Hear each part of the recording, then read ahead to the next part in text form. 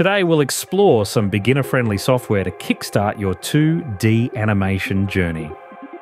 But before we dive into today's session, let me introduce our sponsor, StudoX.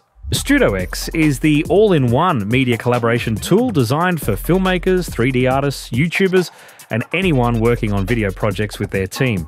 It features planning tools that allow you and your team to collaboratively create detailed project plans, brainstorm ideas, and gather essential references. With script writing capabilities, you can draft, revise, and finalize scripts or story outlines in real time with your team. The storyboarding feature enables you to create and present visual representations of your story by adding frames, descriptions, and scene and shot numbers, ensuring everyone shares a clear vision of the story's flow. StudoX helps you execute your content seamlessly while enhancing team collaboration. Be sure to check it out. The link is in the description below. Now, let's jump right into the topic. Cartoon Animator is the sort of app that reminds you of those commercial HR animation video apps that anyone can use, but with a lot more flexibility and options. The app offers a wide range of pre-made customizable 2D assets that don't need much to get animated. These range from figures, eyes, noses, and even mouths.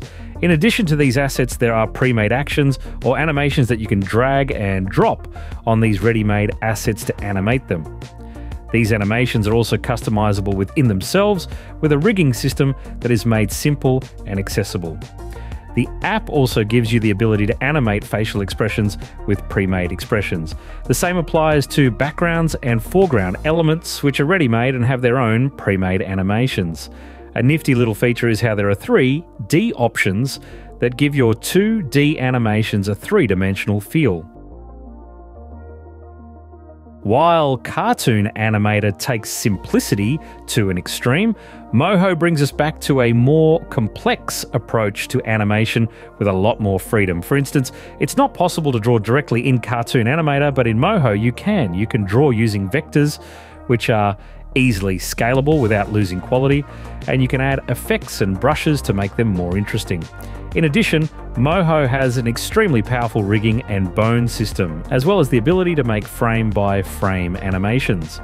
This is only the tip of the iceberg when it comes to the animation tools that Moho has. It is superb, as you will most likely find everything you need in one app. However, this comes with the downside of a steep learning curve. Luckily, Moho has an official free course that walks you through everything in the app. Users have also expressed their satisfaction with the app and how intuitive it has become. Adobe Character Animator is an app that can match any skill level with its feature versatility.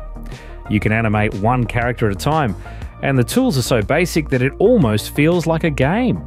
The other two versions are both downloadable software and operate mostly the same, except one is geared towards beginners and the other is a bit more advanced. The advanced version builds upon this. It allows you to create your own characters and use the full performance capture system. In addition, it has a more elaborate timeline system that you can use. Adobe Character Animator could be a great tool to help you dip your toes in animation and slowly build more skills to handle more complex animation processes. The first beginner-friendly thing about Krita is that it's free, and no one wants to spend so much money on something they've just started out and are not sure they want to be committed to. Another thing to note is that Krita might be daunting to a beginner because it's originally, for the most part, a 2D illustration software, and a lot of its tools are made for that. If you are not familiar with those tools, there might be a slightly steeper learning curve for you. In addition, Krita's focus in animation is frame-by-frame animation, so keep this in mind before diving in. Krita could be the perfect introduction to 2D frame-by-frame animation for illustrators who have used this software to make their illustrations for some time now and are used to it.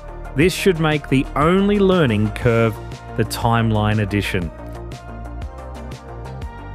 Photoshop and Krita are on the same level when it comes to animation. They both offer a simplistic timeline for quick 2D frame-by-frame animation.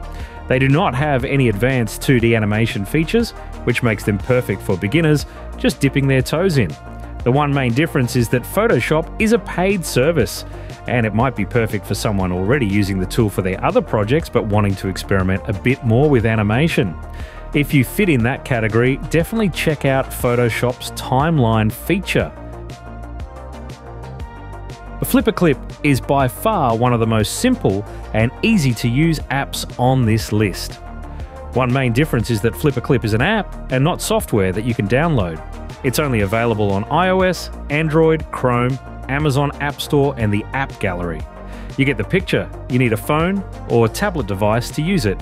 Another major difference that sets it apart from the other previously mentioned software is that it takes simplicity to a whole new level, replacing the timeline with just frames and the tools with just a pen, eraser, selection, bucket and text, alongside other miscellaneous tools for music, adding images and videos, onion skin and so on. All in all, it has all you need, but made 10 times simpler. This is in part due to it being an app, so the screens that FlipperClip is going to be used on are a lot more likely to be smaller than a computer monitor, so the interface needs to be as compact as it can be. But this also benefits in making the app beginner friendly. And that's a wrap. We hope you enjoyed our selection. If we missed any of your favorites, let us know in the comments. Don't forget to check out StudoX. That's all for today, and we'll see you next time. Bye.